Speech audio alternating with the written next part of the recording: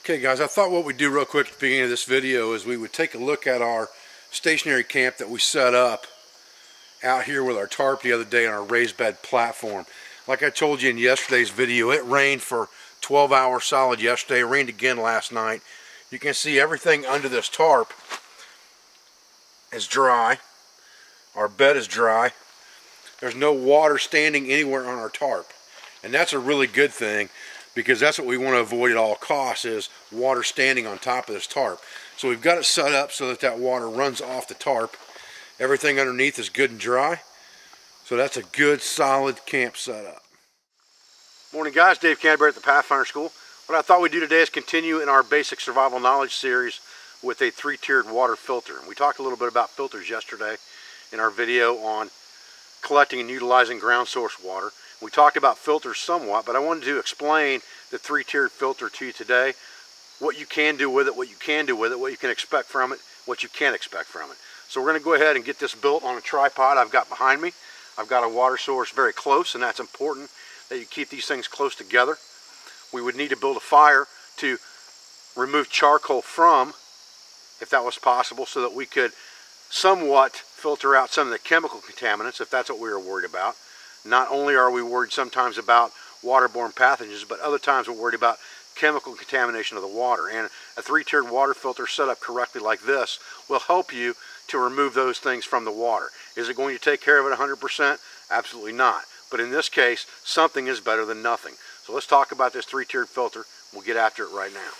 Okay, so let's talk about this filter one layer at a time. It's going to take 3 bandanas or 3 pieces of material for this filter. The first media that we're going to use on our filter is going to be plant material of some sort. That could be sphagnum moss or whatever you have around that's a good plant type filter medium that has a lot of surface area. I'm using bracken fern, and basically bracken fern is abundant out here, so it works really well. And I've just taken a wad of bracken fern and twisted it up into kind of a circular fashion, stuck it down inside my pocket, and pushed it down in the middle. Now if I had a stone, which I don't have a whole lot of out here, I could put that stone in the middle, and that would help force that water down through the middle. And that's an important thing, is that you never want to put so much water in here that you're running over the sides of your filter media. You always want it going straight through your filter media. Now what I've done here, and you can adjust these tripods any way you need them once you get your stuff tied to it to get the configuration that you want of your pockets. Okay guys, just a real quick tip or trick here.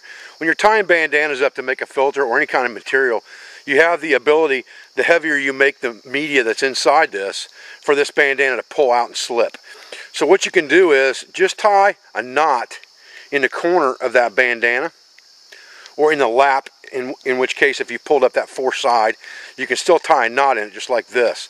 Then take your piece of cordage and go about halfway and put a loop in it and tie basically a slip knot in it, just like this, so that when you pull on one tag end, it slips down.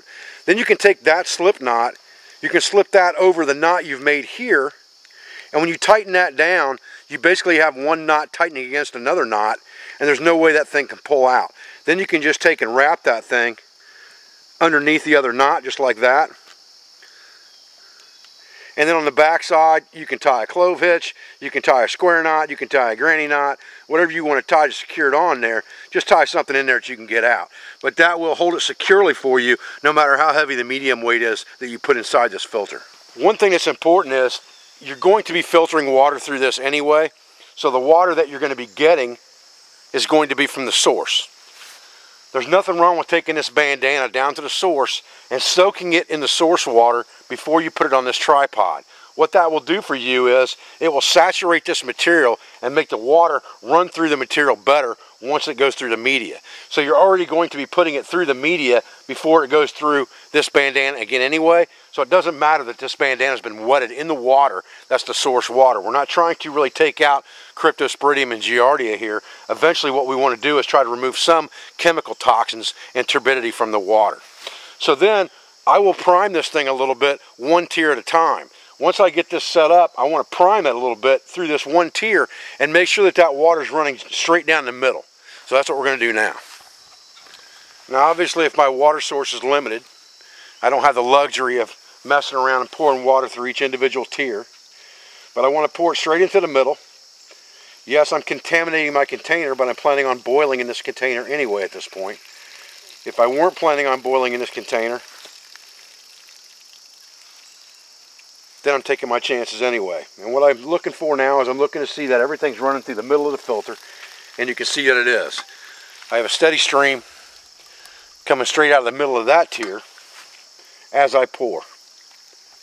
Okay, the next layer of our filter needs to be charcoal, and that can be collected out of our fire, and you can just get the bits out of it, any sticks or leaves you've got in there from collecting out of your fire bed or whatever the case may be.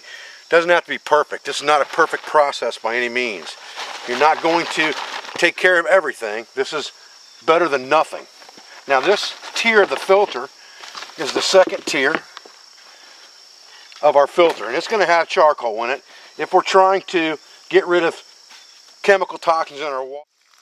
Okay, I'm looking to see where my water's flowing, and I want to push all of that charcoal right to that spot as best I can, so I get the best filtration through that charcoal I get. It's another reason for running a test through this filter a little bit. I'm getting a good, nice, steady stream at the bottom here that's coming out perfect. Okay, your third and last media should be the finest media you can find. I happen to have some sand out here in this area, so I'm using sand as my final media. So I've got heavy vegetation, followed by charcoal, which really is the agent that I'm hoping is going to filter the chemicals out of the water, and then sand, which will help filter any fine or heavy particulates out of the water. Now what I have to do is I have to flush this filter, because the first water that goes through the sand is obviously going to be cloudy or dirty. So I've got to prime this filter a few times if I can afford the water. If I can't afford the water, then I'm going to run it through the filter, and I'm going to let the water sit so that the sediment settles to the bottom, and I'm going to drink the water that's on the top. That's if I'm not going to boil. If I'm going to boil, I can then refilter the water that's coming through this filter through some type of bandana or something to get more particulates out of the water before I boil it. So it all depends on the sequence that you're doing things in and what you're trying to do with your filter system. If I were just looking to get chemicals out of my water, I would use a filter system like this. If I were trying to make sure that there were no things in my water like cryptosporidium or giardia, I would boil my water. If I wasn't worried about chemicals, I probably wouldn't worry about the filter. If I was only worried about chemicals, I may not worry about the boil. But to be safe, I need to filter and boil. That will take care of 100% of the issues if you've got the right filter system set up. This filter system is not going to take care of everything. This is a makeshift survival type filter. It's not a professional charcoal or ceramic water filter, but it's going to be better than nothing. Okay, for the sake of demonstration purposes, I feel like I've got this filter flushed pretty good or primed. I'm just going to take my canteen cup or my water bottle cup and put it underneath this filter as a catchment. The better idea would be, if I'm following the Pathfinder system, to put a waterproof bag under there. I can then dump that bag into something here to boil, dump, and then drink, so I'm not contaminating everything. Now when I'm doing this, you can see that I'm kind of pouring this over the top in a circular fashion, and I'm pouring slowly. I don't ever want to overrun my medium, otherwise it's not going to get filtered. It's going to go through the side of the bandana somewhere. That's kind of the purpose of making sure it's all coming from one steady stream. And I'm pouring around this medium up at the top just to make sure I get that initial filtration of particulates through this plant matter before it goes into the charcoal. What I really wanted you guys to see was what that water looks like coming through that filter as opposed to what it looked like in that water to begin with. How clear it is now compared to what it was. Now, I kind of wanted you all to see real quick what this ground source that we're collecting from here looks like. This is nothing like what we used yesterday.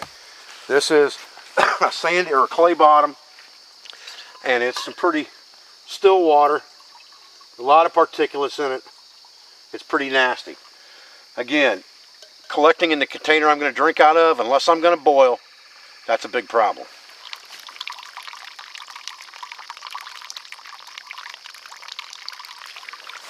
Okay, pour this water out of this glass so you can kind of see it. I mean, that's some pretty clear water compared to how dirty that stuff is in the stream. It does a good job at least of filtering the large particulates, things like that out. Hopefully you're getting some chemical contaminants out with the charcoal if there is any. There again, you still are better off boiling this water if you possibly can. Okay guys, well, I'm Dave Canterbury at the Pathfinder School. I appreciate you joining me out here for this video on how to make a simple 3-tiered survival water filter. Bear in mind that all of these types of things take, number one, time and energy. Number two, you're expending hydration in hotter weather to build something like this that you're only going to try to replenish with the water that you're filtering. And the next thing you need to remember is the materials that it takes to build something like this. You're going to have to cut material for your tripod. You're going to have to expend cordage. You're going to have to expend cotton materials and bandanas and things like that, at least temporarily, while you're using this setup to begin with. So the moral of the story is, just like with every other primitive or makeshift type skill, carry the things that you need in your pack to make sure you can avoid this situation. Carry some type of a ceramic water filter like an Aquamira 50-gallon or a Life Straw. Carry some type of chlorine dioxide or 2% tincture of iodine, and always make sure that you have a metal container and that you have the ability to create sure fire. Then you have less worries and less things to think about in a situation that may be stressful already. I appreciate your views. I appreciate your support. I thank you for everything you do for me, for my school, and for my family. Stay safe, and I'll be back with another video as soon as I can. Thanks, guys.